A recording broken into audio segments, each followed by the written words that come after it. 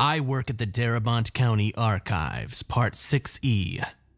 Written by JenniKinoShimatta. After finishing up at the sanatorium, we drove back to Precipice Bay, fueled solely by caffeine and adrenaline. We passed through the town plaza around 8:30, 9 a.m., somewhere in there. Nothing was said when we tromped back to the bungalow. In fact, I can't remember anyone saying anything in the short period between parking and collapsing in bed. I woke around 5 p.m. Alice, Jamie, and I were the first ones up, and we took off in one of the vans into town for coffee and donuts. The rest woke up after an hour or so. By 7 o'clock, everyone was up and downloading the footage begrudgingly, wishing for nothing more than an aspirin and more sleep. At 8 o'clock, we decided it was time for some supper, and then we headed out. Of course, we ended up back at McAdams. After what seemed like 50 single-serving barroom pizzas and a host of different burgers, not to mention 12 pitchers of beer, we were chatting upstairs when Tall Jim popped in and joined us for a bit of conversation around 11. Tall Jim listened quietly as Ken and Steve gabbed on about the paranormal experiences at the Hole. He didn't seem particularly surprised by our stories. He was surprised when we told him that we hadn't found anything at Esther Cavett. "There's some bad things at that place.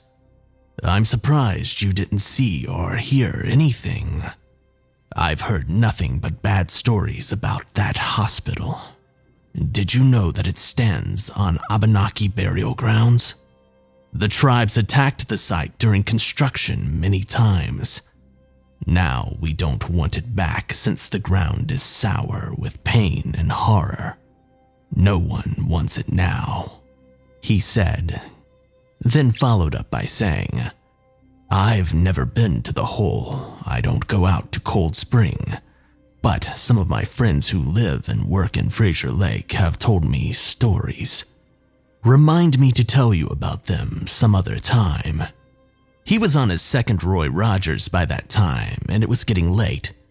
Ken quickly asked him if he knew anything about our next two stops, Morgan Hollow's Trainyard or the Bleak Hill Asylum. He sucked down the rest of his drink and looked at us so seriously that I instantly felt sober. A glance to the rest of the group made it clear that they also felt that something was up. Jim pushed aside his empty glass and lay both arms on the table, looking down at his hands for a moment before he resumed his hawk-eyed stare and pointed a dark finger at Ken. "The Trainyard's a bad place. Not necessarily haunted, mind you, but some dark things happened there even before the train stopped, and it hasn't gotten any better since. I'm not sure that you'll find anything there. It holds its darkness in, but I would be careful. It's a good thing that you're going in a group, a single person or even a pair. I'm not so sure that I would be that brave. Bleak Hill, well, that place is just bad. It doesn't hide darkness. You see it in every shadow and in every empty room. It isn't a place that has subtlety, if you know what I mean. Since the museum opened, I haven't heard anything dangerous, but sometimes places give you exactly what you think they're going to give you. It's a what you see is what you get kind of spook house. If places were people, Bleak Hill would be a stark raving lunatic. Violent, unpredictable, absolutely mad that place is. Be careful." And with that sobering declaration, Tall Jim went back to work. We dropped dead in the bungalow around 2 a.m. and were all awake and ready to get going by 10 in the morning. Morgan Hollows is about 45 minutes from the bay heading south, and Bleak Hill is about 20 minutes from the Hollows. The ghost tour at Bleak Hill didn't start until 4, so we had plenty of time to get to the train yard and do some investigating. We drove between the mountains surrounding Morgan Hollows around 11, past Motel 6s, courtyards, Days Inns, and the like on the outskirts. The downtown area was disturbingly retro, looking for all the world like it was the main street of Mayberry or Kingston Falls or some other town trapped in a nostalgia time warp. It felt like driving through the Universal Studios lot. Like you could reach out and push the building facades down and there'd be nothing behind them except burly gaffers and cameramen. They even had a Woolworth still in operation, or at least keeping the old-style 50s sign. It was advertising a meatloaf special at the lunch counter, and the drugstore had a soda fountain. This was the type of face that Morgan Hollows showed to the world. But at the darkest edge of the town, our destination seemed to dispel that image and revel in the rot underneath. Morgan Hollows is a quaint little town with more than its fair share of sordid history. Initially called Morkant Hollows, anti-Irish sentiment in the early 1900s caused the founding family to change the spelling of their name and the town. Founded sometime around 1750, the town sits in the Peabon Valley at the foot of Mount Warren, the tallest peak of the Tall Men. It's surrounded by a crescent of smaller mountains. The Hollows used to be lush, fertile farmland, and produce was its dominant export, casting huge barges down the Arkley River to Brinksfield and New Stickney, until it became the transport hub for Darabont County steel mills, mines, and logging industries. The Morgans grew rich over the generations. Miss Angie says they even named their mansion like the English aristocracy, and they still hold considerable clout in the county. The Hollows has the largest permanent population in the county aside from New Stickney and is primarily a tourist hub, boasting several high-class hotels, motels, bed and breakfast, and hostels for visitors. Skydales, Fraser Lake, and Golden Bowls are all about an hour's drive from the town. So, tourists usually find it easier to stay in the Hollows' reasonably priced hotels and drive out for skiing or what have you. The town has a national park nestled into the foothills with supposedly excellent hunting and fishing. The trainyard lies at the furthest northern edge of the town in a sprawling graveyard of rusted cars and defunct engines. The entire area is surrounded by a chain-link fence and is theoretically county property. But the fence has holes or is missing entirely in large stretches, making it easy for locals to sneak in and drink or party. Abandoned since the 60s, it's a festering eyesore in an otherwise bright and clean community. Calls for its destruction or development have risen off and on over the years, but the big reason it continues to exist is simply due to money. It would cost too much to move or destroy the husks and equipment in the area, which is itself the size of a small neighborhood. So it continues to sag in decrepitude. During the satanic panic of the 1980s, the sheriff's department received on average 3 calls to the train yard per week reporting devil worship. Teenage keggers, drug-fueled sex, and wild dogs were the usual suspects. But there were at least 12 bodies discovered from 1976 to the present. Some were obviously drug overdoses or cases of exposure, but the rest, well, that's where the stories come in. The satanic panic of the 80s was a cultural phenomenon created by a perfect storm of right-wing evangelical Christians believing in the corruption of the innocent, a legacy of paranormal resurgence from the 70s, and some unfortunate legal incidents at the beginning of the decade. A belief in repressed memory retrieval and hypnotically enhanced remembrance started the movement and dovetailed with shocking stories of child abuse, both sexual and physical. The American public was simply unable to reconcile child abuse with the Christian beliefs in mankind's gentle nature, and so Satanism and the paranormal became scapegoats. I'm not going to get far into it, but it's important to remember that the 80s was a decade where hidden cults and sexually depraved Satanists seemed to hide in plain sight for the common man. Never mind the biggest court case at the time, the McMartin preschool abuse case, was a hotbed of coerced nonsense and legalese that turned expensive to taxpayers and laborious to the public at large. The belief in an overarching satanic conspiracy, present in all levels of society, government, and business, characterizes the panic, and thankfully it has disappeared mostly in recent times.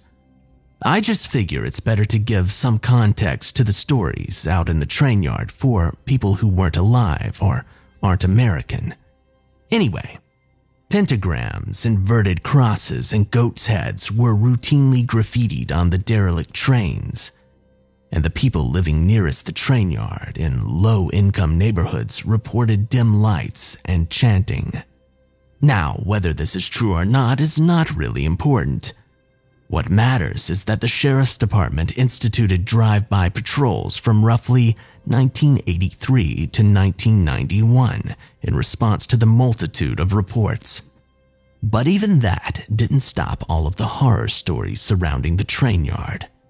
It was, and still is, entirely possible to have a rave or a party with a bonfire in the heart of the yard with no light or sound reaching the disused road that the sheriff's deputies drove down twice a night. Law enforcement, themselves more than a little superstitious, never entered the yard at night except in force. The trainyard caretaker/guard from 1973 to 1982 was one Dwight Brawley. Born in Fraser Lake, married to Edith Brawley, née Gorman of Morgan Hollows, and the father of two sons, Alan and Ross. The county hired him to mend the fences, keep an eye on the rusting husks, and for general upkeep, cutting grass, siphoning oil and gasoline from the engines, and ensuring that fires didn't start. Dwight Brawley was the one who discovered the horrific sight one cold December morning. At 9:53 on December 12, 1981, the Morgan Hollow Sheriff Station received a panicked call from Brawley reporting dead animals in the center of the yard. Deputies Peter Migley and Mark Simon were dispatched to investigate and take Brawley's statement. At 10:27, they called the main office in Brahms and requested Sheriff Ethan Lagerton and animal control.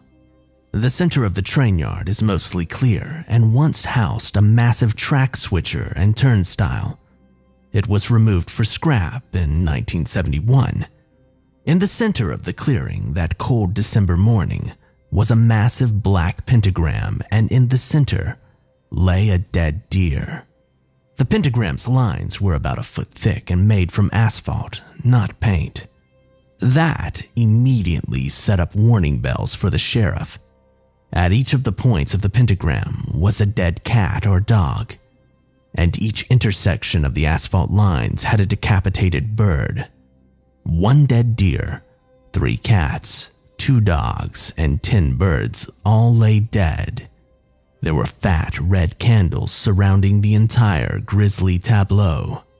The deer had been dressed in the center of the design, its decapitated head sitting upright on the neck stump as if overseeing its own evisceration. Its intestines were overlaid on the central lines. The cats and dogs were mostly intact, save for their slit throats.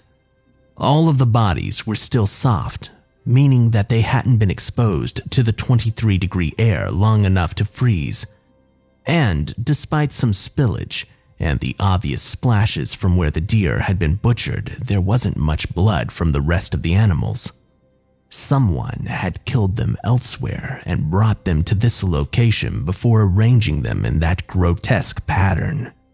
The Hollows Gazette reported hideous animal disfigurement and satanic cult sacrifice in the next day's issue, and followed it up with a smaller article hidden below the gutter that Sheriff Lagerton had arrested Richard Dick Chappell, aged 46, for stealing county property and suspicion of Satanism. Chappell was a lower-level public works employee responsible for road maintenance. Single with no living family, he had lived in Petersham and Athol before being hired by Morgan Hollows, and he now lived in a provided apartment by a shell yard just outside of town. An asphalt paver had gone missing from the Hollows Department of Public Works, along with two 50-pound boxes of crack sealant. Only Chapel had access to these things. It was only when they searched Chapel's apartment that the full extent of the man's disturbance came to light. The Sheriff Department records list the following items discovered in Chapel's apartments: 36 books on the occult, 2 boxes of 76 red wax candles, 1 carton of cigarettes unopened, 4 small baggies filled with 2 ounces of cocaine apiece, 7 burned plain wood crosses, 3 hunting knives, 2 of which were covered in dried blood that was later determined to be from a deer, 2 2-liter bottles partially filled with human blood in the refrigerator. Test determined that it was not a match to Chapel.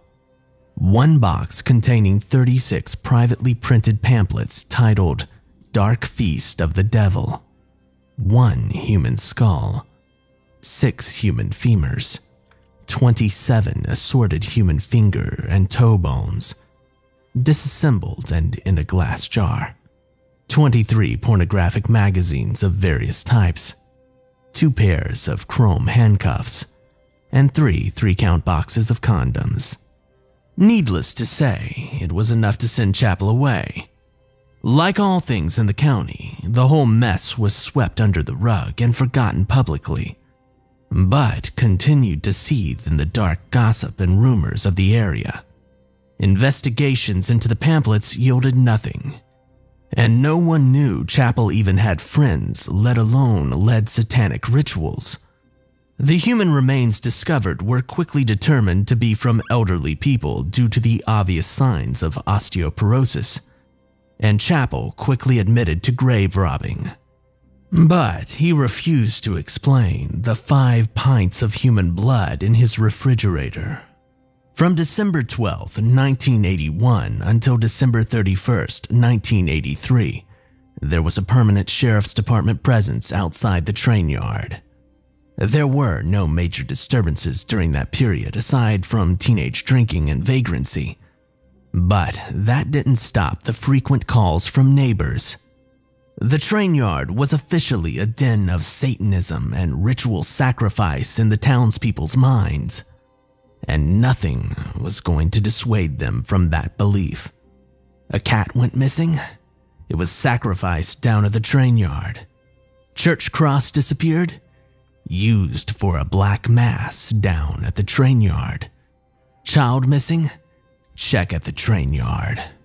From 1984 to 1988, there were 2 bodies discovered at the train yard. The first was a vagrant who froze to death outside the fence during a snowstorm trying to get into the yard. He was found a week later on November 21, 1985. The other was a known prostitute, Phoenix Rivers, who was found naked in a boxcar on July 3, 1987. She was a strange anomaly since her throat and chest were practically melted, exposing her ribs and liquefying her organs. It was later discovered that drain cleaner crystals had been poured down her throat.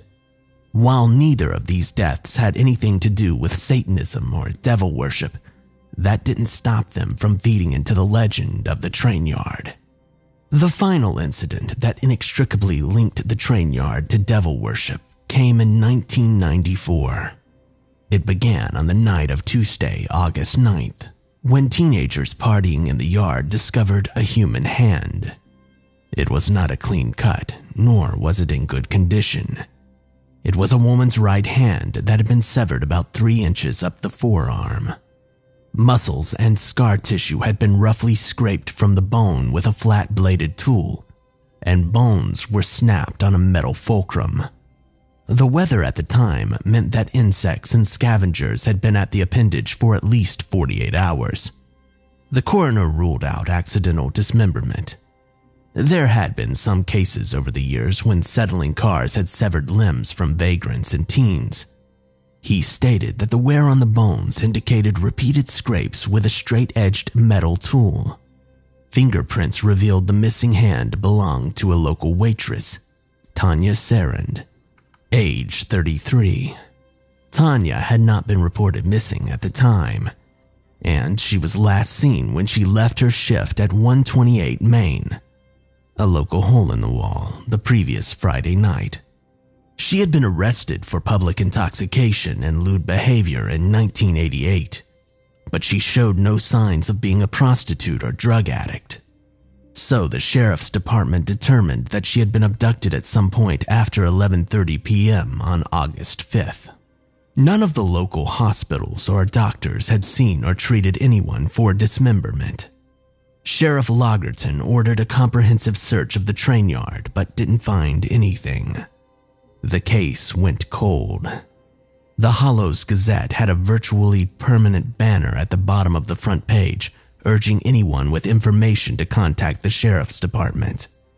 But no news came in, and no witnesses came forward, and the county began to forget. That is, until the morning of Sunday, November 13th. Norman Spears, 37, had taken his son Gabe hunting for deer in the Arkley Forest at the base of the Tallman. The early morning had passed without seeing any bucks, and the two were in a deer blind having a late breakfast or early lunch. It was a windy and cold season, so the windows of the blind were zippered up. Spears says that in the middle of pouring coffee, the pair heard something fall on the roof and suddenly began smelling something foul. They looked outside and saw a clump of leaves on the ground by the door. Thinking that maybe a squirrel's nest had been dislodged by the wind, the pair investigated. It was not a squirrel's nest or a clump of leaves. It was, in fact, a decomposing human head surrounded by tangled, matted black hair.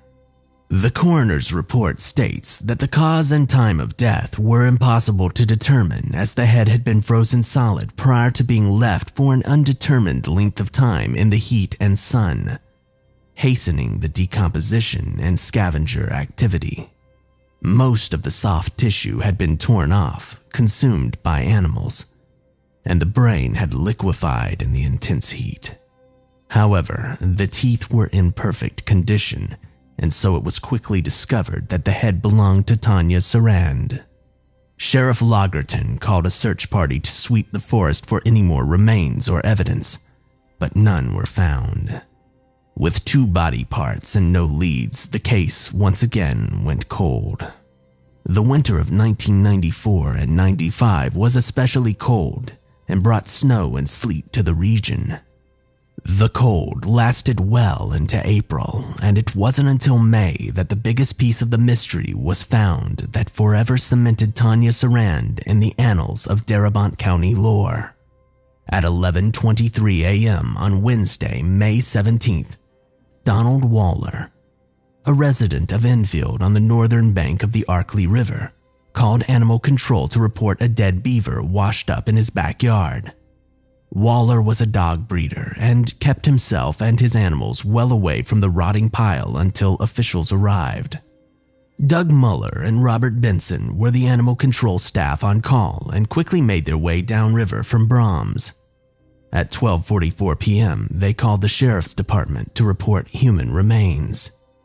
Deputy Chester Reed of the Morgan Hollows office responded to the call since Sheriff Lagerton was indisposed.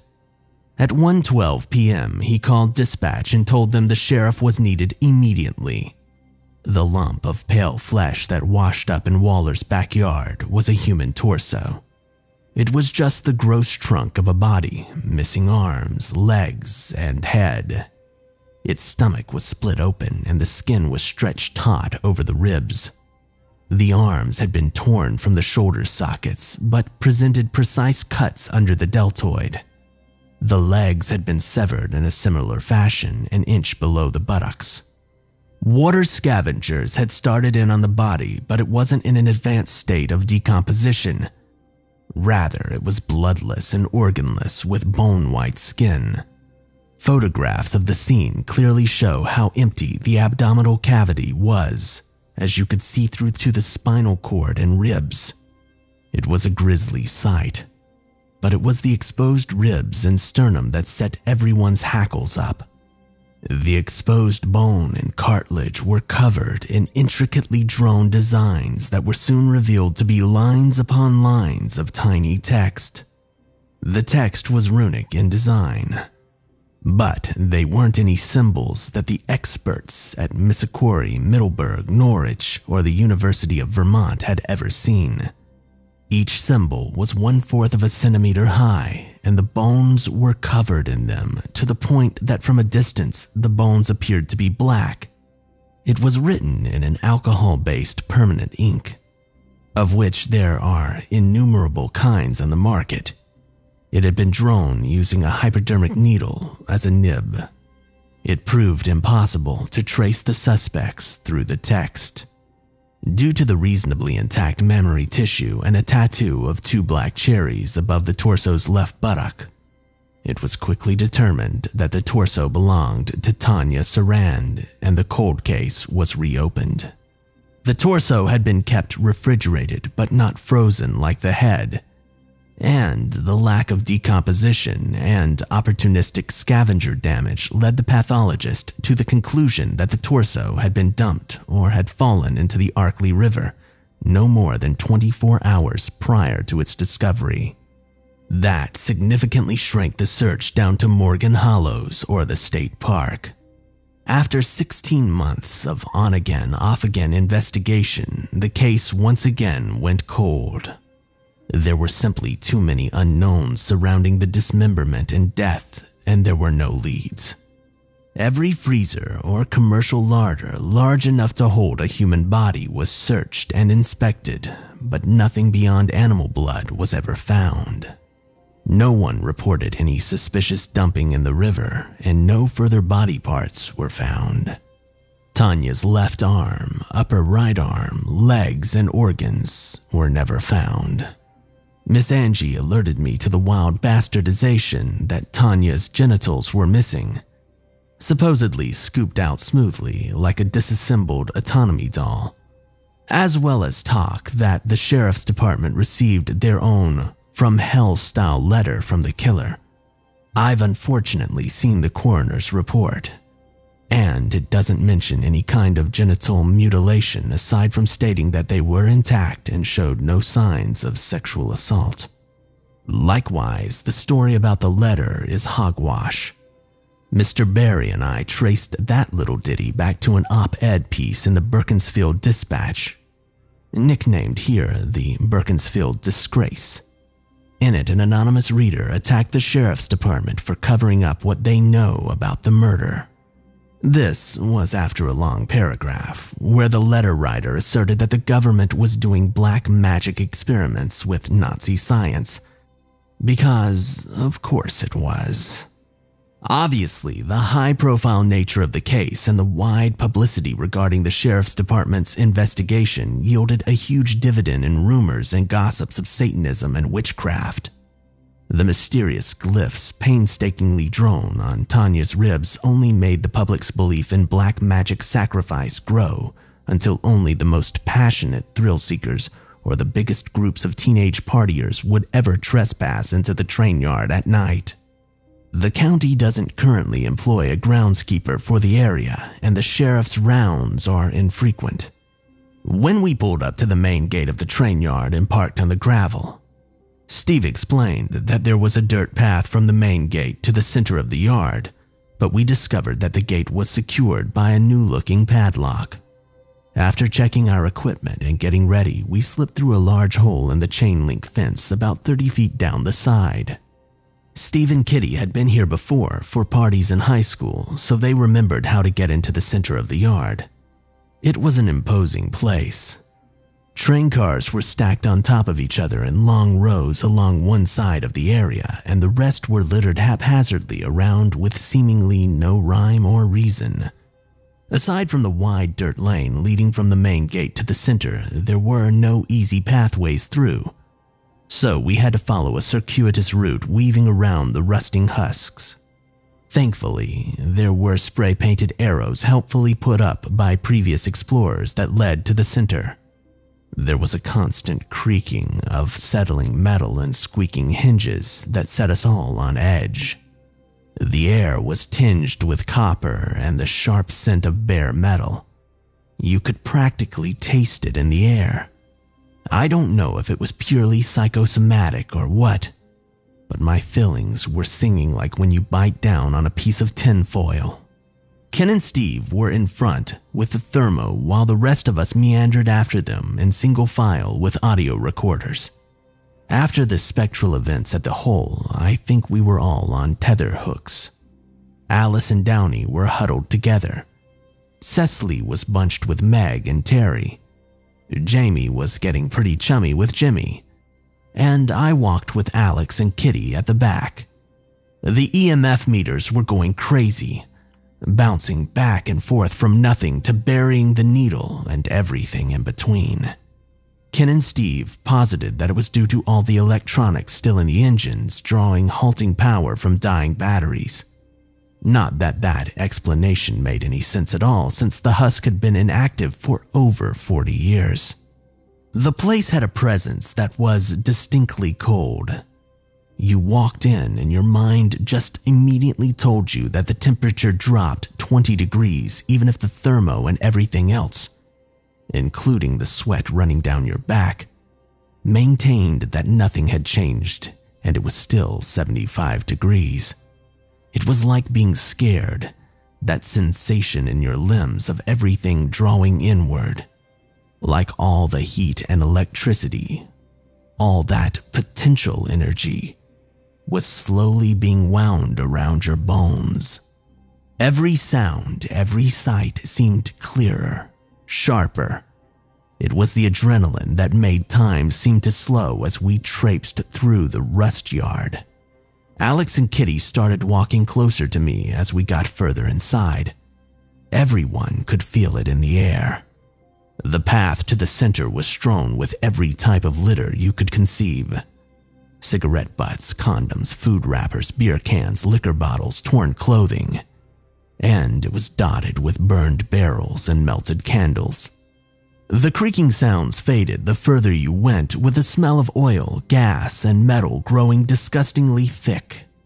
We stopped in front of a green train car with "This way to Party Central" emblazoned on the side in green paint. Ken and Steve were looking intently at the thermo display. "There's something weird here. Something cold just ran under the car." Ken rewound the footage and sure enough, something very cold blinked under the sun-warmed metal of the car in front of us. "Maybe we should circle around," he said. One side of the car was still attached to another that looked like a bomb had blown off the roof. Twisted metal shards of metal, oily black, blooming like a flower around the hole. None of us wanted to chance tetanus or something worse from a scrape, so the group quickly shot the idea down. I don't think that Ken was miffed. In fact, he looked relieved when no one wanted to investigate. He resumed filming and we followed the arrow to Party Central. Steve quickly told us that the center was just around the corner and we broke out in a nervous jog. The center of the train yard was about the size of a basketball court and surrounded by stacked cars. There was a tall double-decker commuter car strewn across the dirt path to the gate, effectively blocking the center from direct sight. It made sense that parties would happen here from an intellectual standpoint. But even under direct sunlight in the middle of the day, the place seemed too creepy for people to actually enjoy themselves. I suppose the silence contributed to the eeriness of the location. It would probably be hard to be scared if Black Sabbath or Nirvana was blaring in your ears along with 20 other people. Anyway, the entire roughly circular area was covered in gravel and the odd wood railway tie, along with the usual garbage strewn around from parties. It's hard for me to put into words how it felt, standing in the middle of the center. It seemed gray, almost like the world had lost all of its color and the air any scent. That, combined with the silence, made it uniquely unsettling. There were charcoal mounds haphazardly laid out in the gravel and a few tiki lights stuck in the ground around the perimeter. Each crunch of our shoes on the gravel made a horrendous shriek in the stillness. It was an alien landscape, and we were not welcome. "The EMF's going nuts, guys," Jimmy said. "Everywhere I point, it's burying the needle." Steve and Kitty held up their audio recorders. "Listen, there's someone here." As if manifested from their words, we all started hearing a low droning sound. We all flicked on our audio recorders. It sounds like chanting." It sounded like a low Gregorian chant, but without words. Or it was so soft that it was impossible to make out individual words. But there were breaks in the sound. "There's definitely something here," Ken warned. "Those cold things are darting back and forth under the cars. Are you recording the noise?" "The equalizer is definitely picking up something," I reported. It was faint, but the display was showing a regular up and down in time with the chanting. Then it got louder. As odd and funny a comparison as it was, I was reminded of a cappella groups where someone performs as percussion. It was still deep, but it also had a drumbeat quality to it. Every third beat, there was a higher return sound like clockwork, while the rest of the voices continued the main melody. I immediately considered that someone might be playing an elaborate trick on us with hidden speakers, but that didn't explain the thermos. "Is that a language or just noise?" Steve asked. Kitty was recording the audio beside him. "It sounds like voices," she said. "Guys." Ken was backing slowly away with his eyes glued to the thermo. "I think that we should go," he said. I moved behind him and looked at the thermo. Warm metal was orange all around us, but colder blue and purple blobs were slithering out from underneath the trains. I looked with my own eyes and I saw absolutely nothing in the midday sun, but the thermo still showed the cold anomalies. They were all around us and moving closer. The chanting grew softer. "Let's just head back to the gate now, okay everybody?" Steve said. He was beside me and saw them too. "Just start walking down the path and we'll climb out the fence." Haltingly, it seemed, an eternity. We backed out of the center and down the path towards the gate.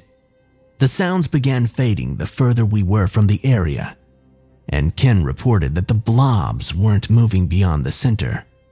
By the time we reached the double-decker car, the chanting had faded completely, and even the EMF was flat. Once we passed the car, everything changed. It was like someone poured color back into the world. Suddenly, the sound of insects roared back into our ears along with the smell of rust and rot. The sun blared down on us from directly overhead, and it suddenly felt like it was 200 degrees. It was a funny little moment as we looked at each other, almost like we'd shared a bad dream. We smiled and looked up at the blue sky. It was like napping on the beach. Your eyes get so used to the darkness that when you open them, everything is stars. We rode that euphoria down the path, joking and laughing until we reached the gate. The gate was wide open. The padlock, still locked, sat in the middle of the dirt path. We all agreed that the padlock was on the gate and that the gate was closed when we arrived. Suddenly, the EMF went nuts, wailing in our pockets. We all quickly crossed the threshold of the gate in a panic. Ken flipped back on the thermo once we all had contact with the vans, but there was nothing but the heat. It was only 1:30, meaning that we'd only been in the yard for about 2 hours. But it felt like half the day. We were all covered in sweat and dying of thirst. After drinking half the case of water in the van, it was clear why Tall Jim had given us the warning. If we had gone in pairs, who knows what would have happened. We'd probably be scattered in panic, scraped against some dirty metal, and been in the hospital. or worse. As it stood, the experience still shook us. But it wasn't anything like the hole's apparitions, just noises and shapes. It seemed terrifying in the moment, but it was clear that whatever was in the train yard didn't want to hurt us per se, just spook us. The force, evil, creature, whatever you wanted to label it, had just wanted us gone. Maybe we were too big a force to trap or overpower. Maybe there wasn't anything there at all. It was hard to say. High EMF fields and rapid fluctuations have been known to cause feelings of oppression, paranoia, and fear. But there was also the distinct suspicion that there could be some busted mechanics in the engines generating infrasound. The fear frequency of vibration just below human hearing. It's also been linked to visual hallucinations due to sympathetic resonance of the eyeballs. I'm not saying that what we saw and experienced was due to infrasound or high EMF. I mean, it certainly doesn't explain the shapeless blobs caught by the thermo. But our perception of the area could have certainly been shaped by such circumstances. There was a faint breeze that day, maybe enough to spin some forgotten fans. We decided to grab lunch at 128 Main, just because it was associated with our investigation. We thought it'd be best to eat before heading out to Bleak Hill Asylum.